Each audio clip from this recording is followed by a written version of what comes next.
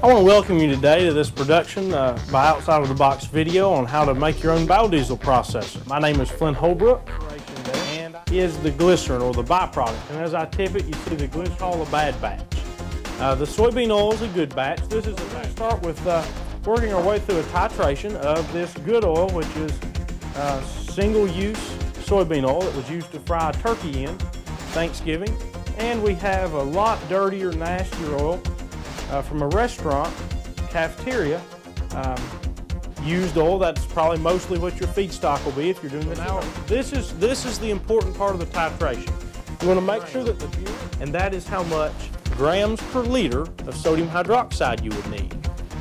Now, for our second, and you'll see as this settles, our fly will settle to the bottom with the byproduct. Some simple questions that you should ask yourself before embarking on a project like we have here.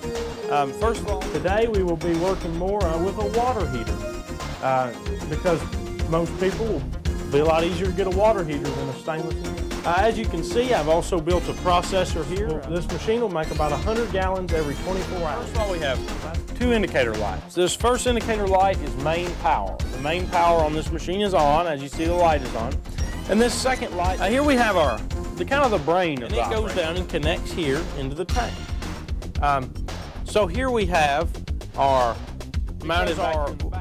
loads, our pumps, and our heaters are too big to pass through a single little switch. All right, here's our parts that we're going to be using today. I'm just going to start from this side and kind of work my way over.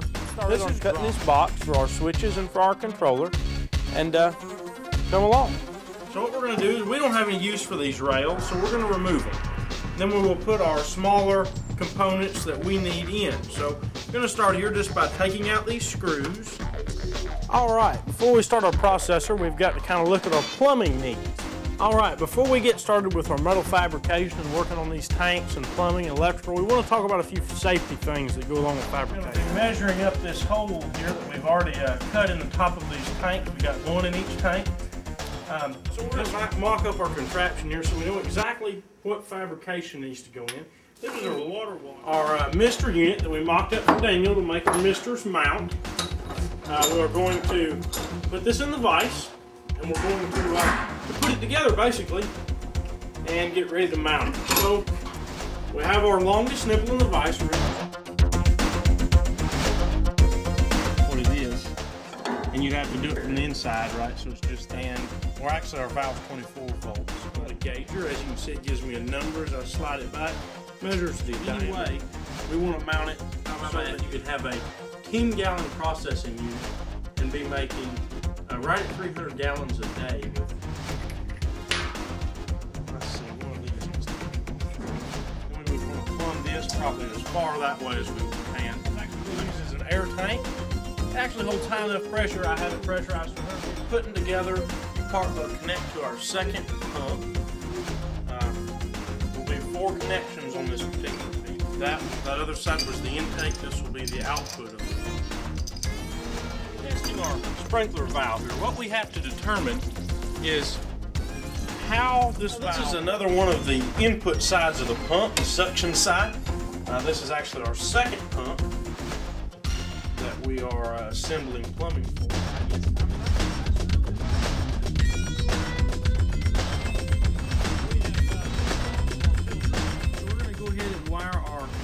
To our switches,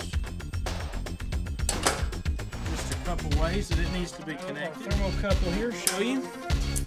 This unit actually came with our controller. Keep in mind as you do this of how you're going to route your wires. You don't want just wires running everywhere. You want them routed and together. So how I'm going to route mine. Some controllers, you don't necessarily have to use this one, but some controllers have different kind of connectors and screws. For instance, we're going to use pink wire for 120 volt power. And how we're going to run this is this wire into this plug. And this plug will provide our little 12 volt power source with its power.